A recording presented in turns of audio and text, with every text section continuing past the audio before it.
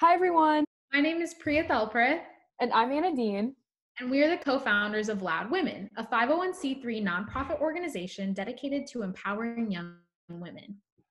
We seek to help girls take action to address issues of inequity, encourage girls to build confidence by joining speech and debate programs, provide the tools and resources required for inclusive education, and connect girls with powerful women who inspire leadership. Welcome to LOUDwomen's first speaker series, Outspoken. We created this series to encourage discussions about important social issues, and throughout the series, we will be discussing diversifying education, voter education, how coronavirus is impacting different demographics, and intersectional feminism. Today, we will be talking to Shelby Oliver, a teacher at Don Tyson School of Innovation in Springdale, Arkansas, about diversifying education and encouraging new perspectives in the classroom. So this is Shelby Oliver.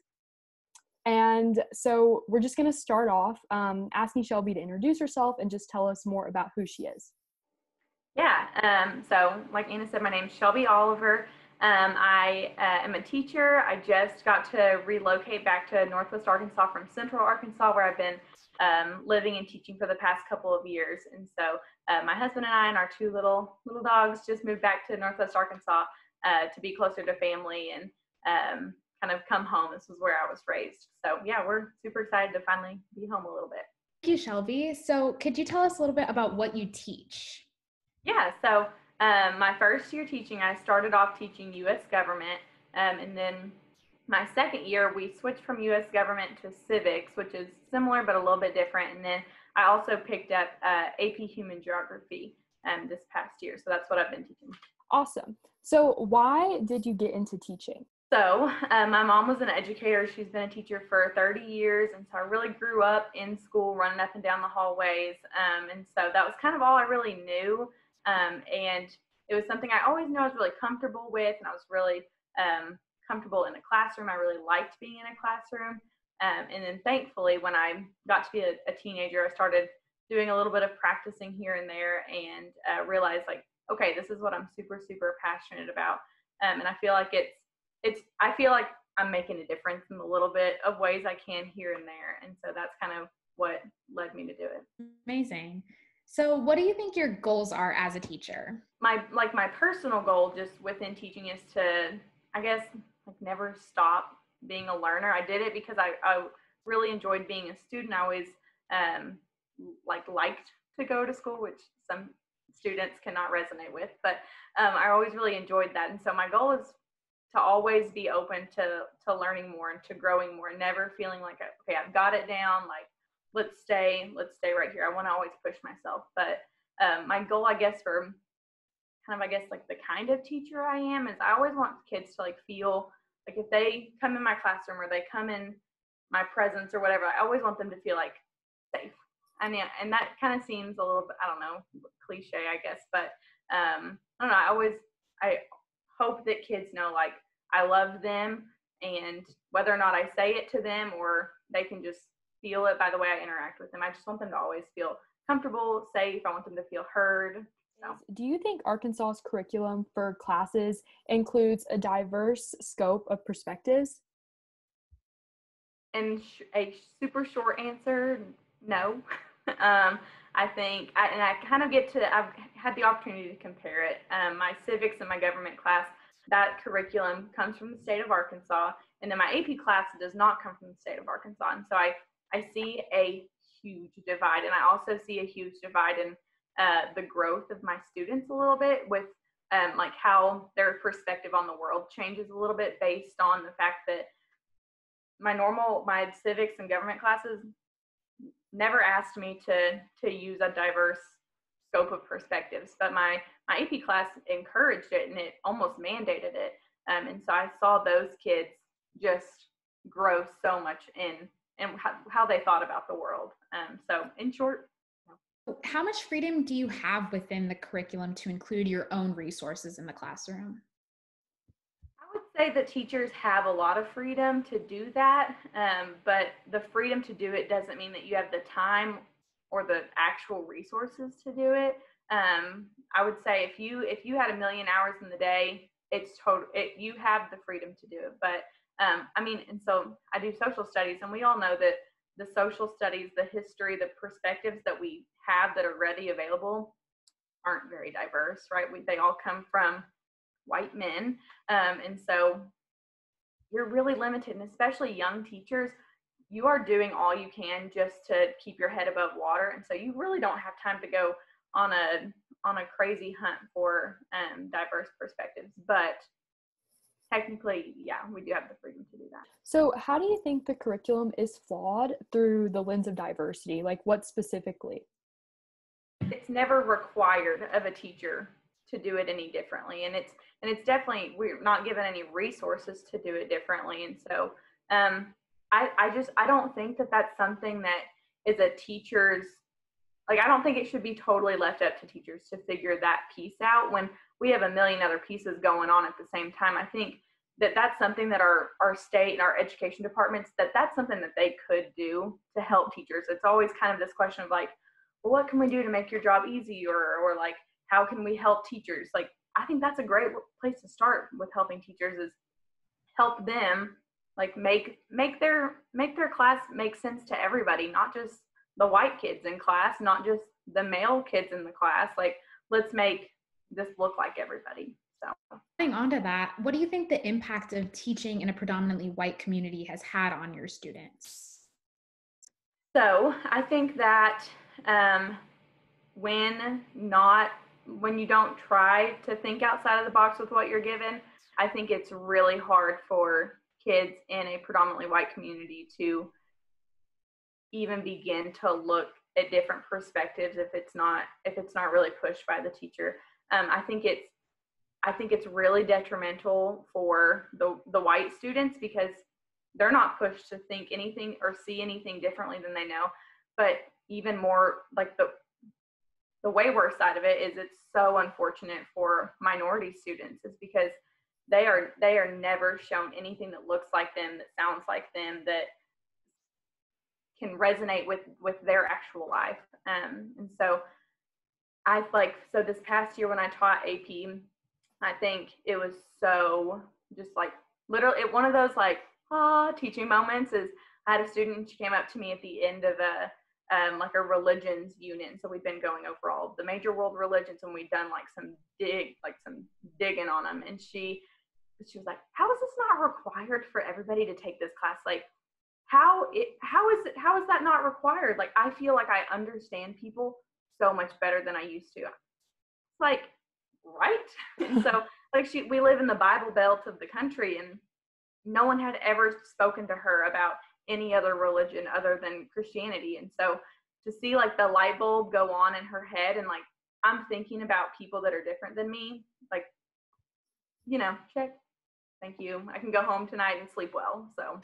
So how do you go about implementing these diverse perspectives in your classroom? If you have any specific books, podcasts, videos, or just topics you like to bring up that aren't necessarily in the curriculum. Yeah. I think the best thing, and this isn't anything crazy specific, but I think allowing conversations to happen within students, not as much like teacher to student. I think allowing students to talk to each other and teaching them how to talk to each other, that's the best resource I could ever give. And like earlier in the what we were actually learning about that day, and that just goes to prove that like what we were learning about was not significant in relation to what these kids wanted to talk about. Normally I'd be like, hey, you're off topic. I kind of heard these kids over there talking about something, and my initial instinct was like, hey, get to work. What are y'all doing? But I kind of started to listen, and they were talking about LGBTQ plus rights and marriage and all the, and so I kind of like just listened a little bit, and they were just talking, and they were being so civil, and they were not agreeing, but they were being so civil. And so I pulled up a chair and was like, I'm just here to listen. They were like, oh, sorry. And I was like, no, please continue. I would love for you guys to continue this conversation. They didn't finish their work that day. I did not care, right? Because like, I felt like if kids feel like they can start talking about hard things and different perspectives, and there was a girl in the group who was like, I can speak to this. Like, this is how, like, I am a member of this community, and I feel like I have some insight. So can I explain to you like why I feel that way and like my experiences? That's worth it. I shut class down one time because a student somebody had said, well, you're a Mexican. And he was like, well, like, I'm actually not from Mexico. And so like, that actually kind of hurts my feelings. Can I tell you why? And they were like, well, yeah, I guess. And so again, shut down class, because that's an important conversation. We should be talking about that. We should be encouraging kids to talk about that. So that's the best resource I like to use. Is just like, if kids feel like they can talk about it, let's talk about it. So are there any specific activities, materials, or resources that you use to like help foster that environment in the classroom and allow people to talk about their different perspectives? Yeah. So, I mean, I think obviously like being really, really on top of the types of like, I guess like articles or news sources that you're giving kids, making sure that those are reliable and that they're scholarly and not political, I guess. Making sure that like you're teaching kids to look at things that like these are facts and let's go off of facts. We used a really cool website in AP Human Geography called imamigrant.org. It's really cool. We were talking about population and migration, and I had the kids pick a migrant. And so the website's really awesome. You type in like, I'm looking for a story from somebody who has migrated from India to Germany. And it pulls up all of these stories of people who have written down and told their accounts of what it was like to migrate from place A to place B. And so I had all the students pick a person that they were going to try to embody. And so they analyzed their story and they did a lot of research on that story. And then I had them tell their stories as if they were that person who did that. And I think giving kids the tools to try to sympathize and try to almost like empathize with them a little bit, I think that was really cool. And it gave them, again, the perspective of somebody that doesn't look like them, doesn't speak the same language as them, is totally different than them. So yeah. So also there's a really cool article that I was given when I was about y'all's age. I was in high school. I think I was senior in high school. And my teacher, we were learning about culture, and he gave us this article to read about a culture from some faraway place. I don't know. And we were reading it and we were like, man, this place is crazy. Like, these people do all kinds of crazy stuff. These women are putting their heads in ovens, and they go to these like crazy tooth men and they're like drilling through their skulls. Like, what the heck? Who are these people? I don't know if you've ever read it. It's called the Nasarema. And you read it and it sounds all crazy. When you get to the end, Nasarema spelled backwards is American. And so I think that's something I use as a teacher also to kind of like open their eyes a little bit. Like, okay, like maybe I should be reading things about other people in a different way and not just assume that because they're different, they're crazy, but like try to see myself from their perspective as much as I can. And so that was kind of a cool resource that I was given a long time ago that I have carried with me. As a young teacher, do you think it's hard for teachers starting off to diversify their curriculum? Absolutely.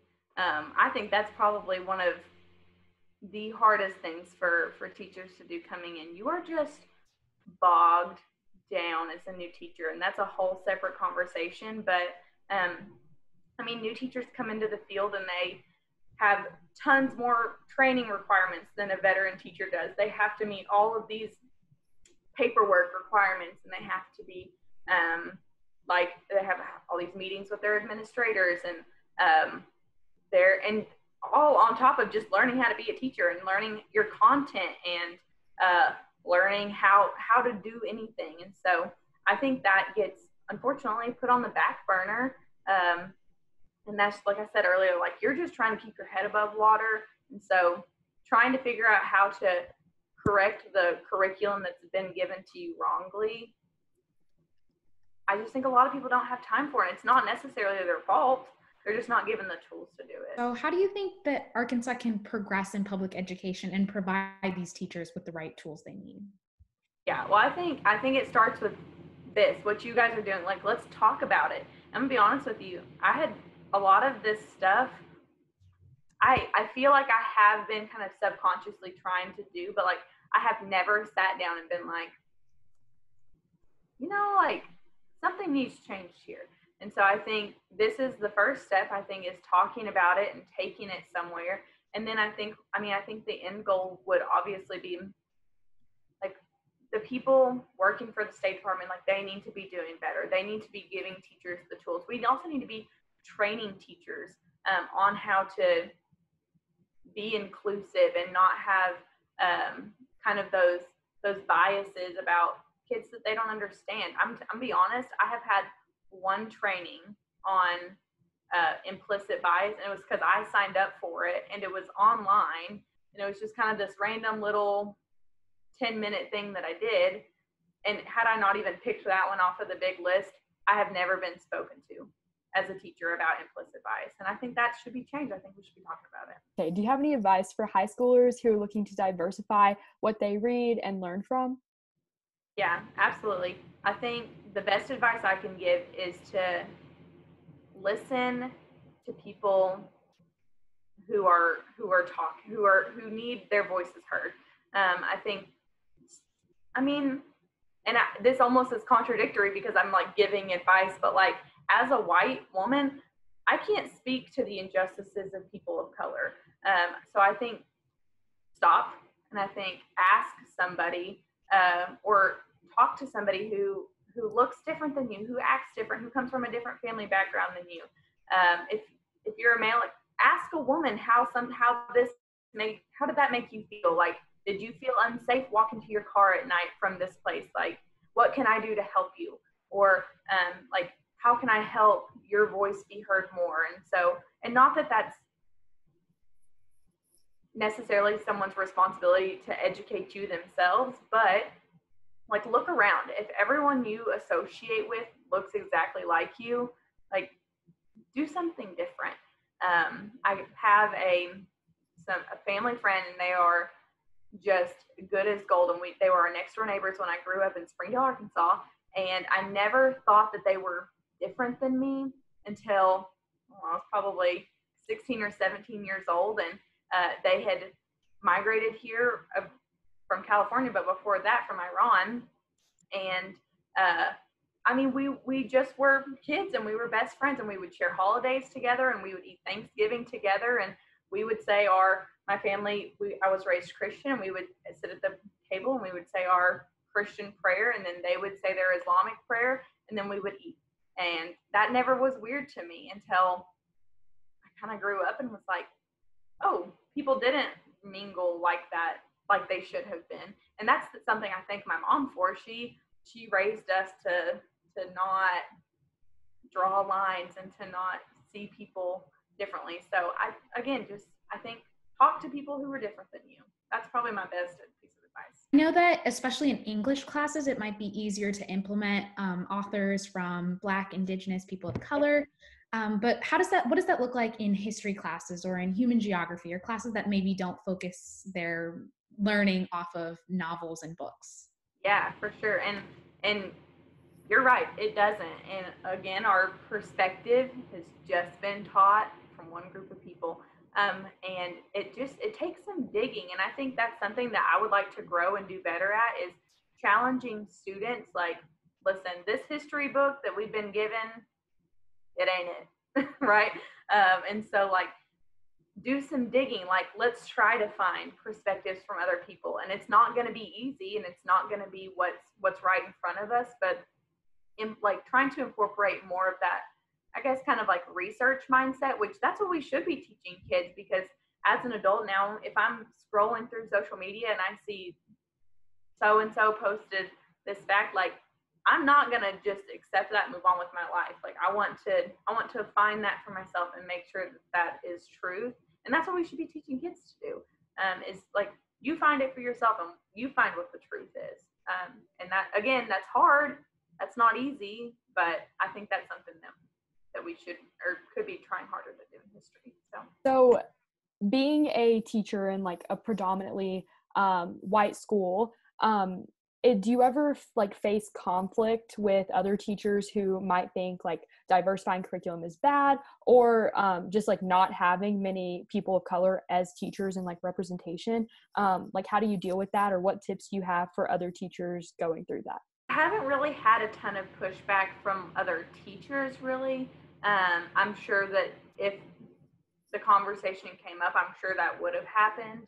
I think the most most of kind of the tension came from students who did not want it to be done like that, who said like, well, I don't agree that you won't let us use the word gay.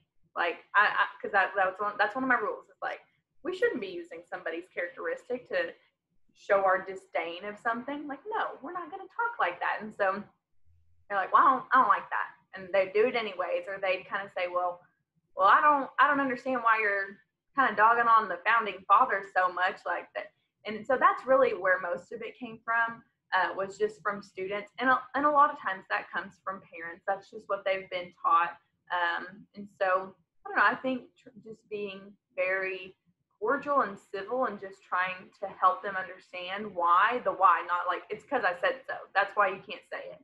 Or they weren't the best guys out there because I said so. Like, teaching them why. Like, this is why the founding fathers, like, they weren't perfect, right? Like, we have a lot of things to be thankful in this country, but like, it wasn't all that good. And so I think just teaching them the why is the biggest thing. And I had some parent kind of push back at times who would call to the school and say, well, this teacher is telling my kid that's really the biggest thing. It's just something that I'm willing to sacrifice a little bit of tension from a couple of kids and a couple of parents for the overall good of having open conversations and being truthful. And I think a lot of history teachers aren't very truthful about history, and it's easier to tell the whitewash side of it. But yeah. Whenever you're talking with kids about people's experiences, just how living in with a certain skin color, a certain characteristic impacts their life differently, do you ever get people who push back and say that that's like a political statement to make whenever you're talking about just like the rights of different groups of people? Oh my gosh, yes, absolutely.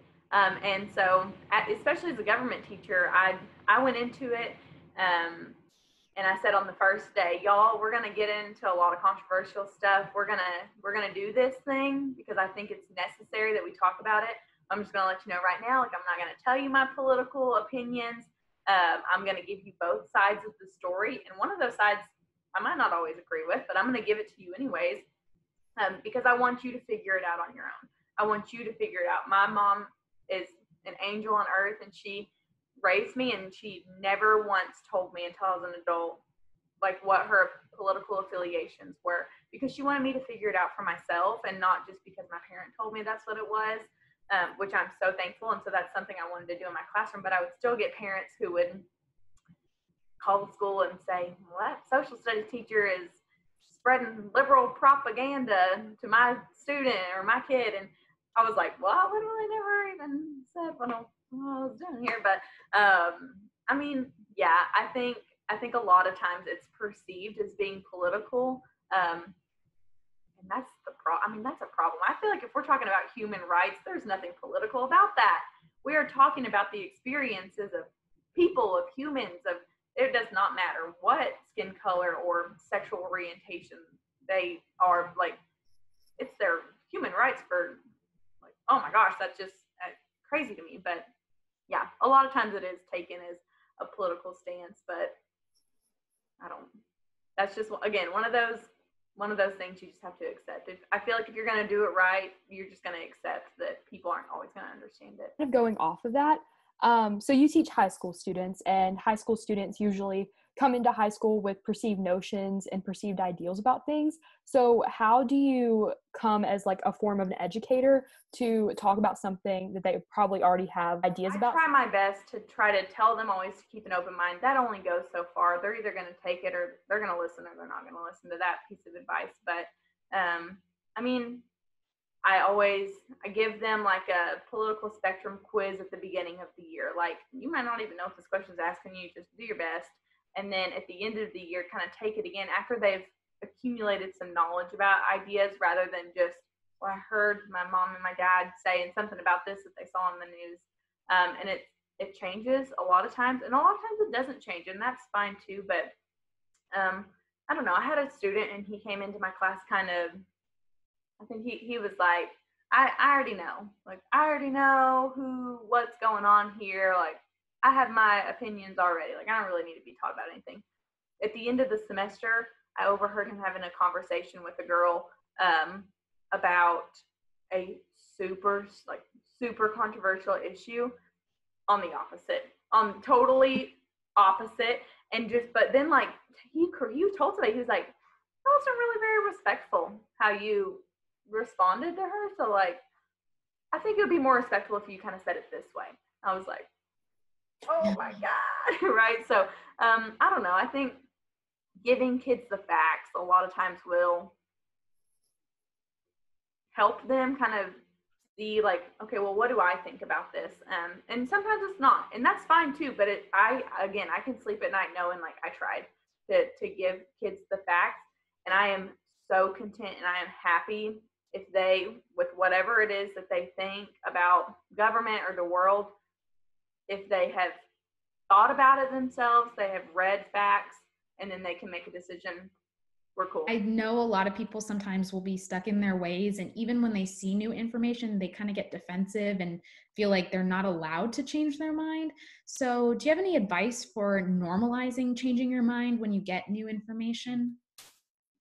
Yeah, I think this is kind of a conversation that's happening kind of right now in our world. Is a lot of people are coming out and saying, kind of like with the like Black Lives Matter. I think a lot of people are coming out and saying like, hey, I need to just fess up and say like, previously what I said, not super cool, or the way I said it or the way I thought, like not cool, but I'm here now, I'm joining the conversation, and I would like to fix it. And I think once we can normalize, like, I don't know, like it being okay to change your mind, I feel like we are really like judgmental on people for what they said in the past. And sometimes we need to be, right, with some people in positions where that's kind of a big thing. But like, I don't know, I think normalizing apologizing and, you know, saying like, I'm growing and I'm changing, I think that's good. I think that's going to come from a lot of leadership. Once students can see leaders in our state and in our community and in our government doing that, I think that's going to help a lot. I was wondering, with Black Lives Matter, the whole movement, and recognizing these issues of systemic oppression in our country and our world, what do you think or perceive as kids come back to school this fall, even if it's online, what that's going to look like in addressing those kind of like microaggressions in the classroom? That's a good question. I can be 100%, I don't exactly know yet. I think that's something that I can sit here and I can stew on it and I can try to find an answer. And then as soon as I walk into a classroom, a kid's going to hit me with something, I'm going to be like, I didn't think you were going to say that. So I think it's just something that we're just going to have to figure out as we go. I think, again, having a lot of open communication and allowing students whose voices or their families or their ancestors' voices who haven't always been heard, I think allowing them to speak is going to be really important. And that takes a lot of like foundational work to create a culture where kids feel comfortable to speak and they don't feel pressured to speak, or they don't feel, I don't know, like there's always a conversation. I feel like when you're teaching about slavery in history class, all the kids look at the Black kid in the room, right? Like we have to get away from that, and so that it's like a conversation and not like we're talking about you, right? It doesn't need to be like that. And that takes a lot of groundwork. And I think that's going to be the biggest challenge this year, is if we don't get to go back, that relationship building, that ground, that foundation level that we need to lay, that's going to be super hard to create. And so again, we'll just kind of have to figure it out as we go. I hope that it comes up. I think that, again, that's what I feel like I'm making a difference in that respect. And so when they've gotten so huge, which thank God this is way past due for people to finally be heard and for things to be happening. And I sit here and I'm like, what can I be doing? What can I be doing more? Like, should I be posting on social media more? Should I be doing this? Should I be donating more money? What should I do? And then I kind of have to realize, like, your job is how you're doing it. And so, like, when you go to work, if you do everything in your power to try to create that culture and try to teach kids what's right and what's wrong. Like, that's how you're helping. So I hope it comes up. I was just wondering, like, how can educators or just people with young children, like, do you have any ideas or just ways to start off at like a young level or young age to like diversify what they're thinking about? Yeah. I think that the tools are so much more readily available today than they used to be. And so, like, I've talked to Anna, my best friend is an elementary teacher, and we were browsing Target. You know how people in their 20s be browsing Target. And so we always stop in the book section to see what books she needs to add to her classroom library for her second graders. And the last time we stopped, I was just like in awe. I was like, look at all these books, like about like strong women and about people of color and about people who are immigrants. And I was just like, none of this was here when we were kids. And so I think exposing children to diverse perspectives, like what we've been talking about, I think that's our biggest thing. That's our biggest asset in trying to help kids early on. And we're not teaching kids color blindness. We're not teaching them that boys will be boys. No, like, we need to be teaching them about how certain people are oppressed and what can we do to fix it. How can you, when you're on the playground and you see something happening, like, what can you do, right? So we should be teaching them like what to do, not just everybody's equal and it's roses and flowers and everything's good. Like, everything's not good. So, like, teaching kids to be problem solvers, I guess, and really opening their eyes to different perspectives. I'm curious to know how you discuss with someone that hasn't seen or heard of or experienced certain sides, or what maybe other people are saying they've experienced. I know some people will say, I've never experienced it, so it can't be true. Yeah. So what kind of discussions and conversations do you have with those kind of people? Yeah, I think, and this is where I feel like I need to be quiet, because, again, maybe I can't. Maybe I can't speak to it. Maybe I can, but most of the time I can't. And so it's hard to, if I can try to explain it, I'm not going to do it very good.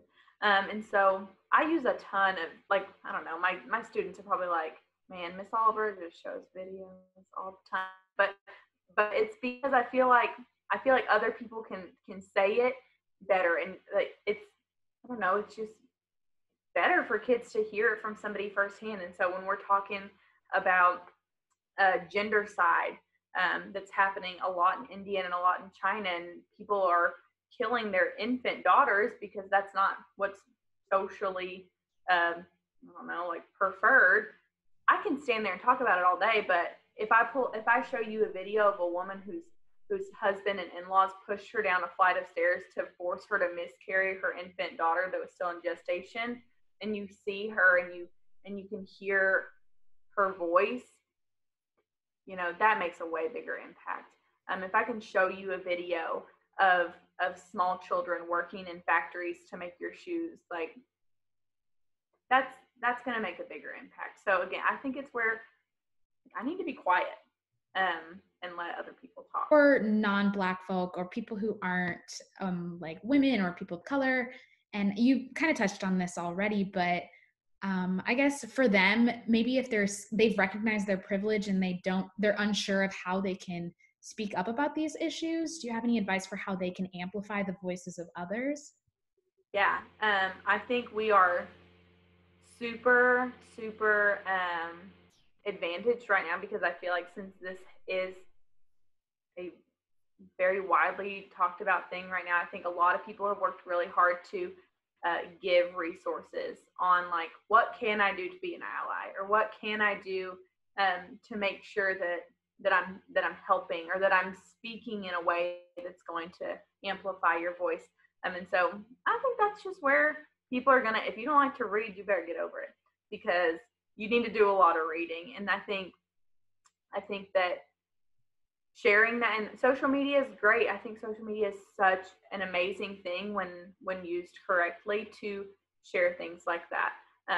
those types of resources. And so I really encourage young people to keep doing that, to share with the resources that you find. Like, we shouldn't be finding them and keeping them for ourselves. If you find something great, like, absolutely share it. What worst case scenario, somebody clicks past it, moves on with their day. Best case scenario, one person clicks on it, learns something, and can be better the next day. So I think that's really the internet, especially in a time where we're fairly stuck at home. The internet's gonna kind of be our saving grace. So. Thank you so much, Shelby, for talking with us today about diversifying education. We really appreciate it and the perspective you've brought. Throughout this series, we will be creating a list of different resources to help push forward the conversation about systemic racism and the topics that we will be discussing in these videos in schools. We'll send our list to the Arkansas Department of Education, encouraging them to make these resources accessible to teachers in our state. If you have any recommendations of books, podcasts, videos, etc. to add to this list, please feel free to share them in the comments below. If you enjoyed this video and want to see more content from LOUDwomen, subscribe to our YouTube channel and like this video. You can find more of us on loudwomencommunity.org or on our Instagram page at loudwomencommunity. If you would like to stay up to date on LOUDwomen events, sign up for our weekly newsletter in the description box below. Check back on July 31st for our discussions on voter education and voter suppression. Thank you so much for watching. We'll see you next time.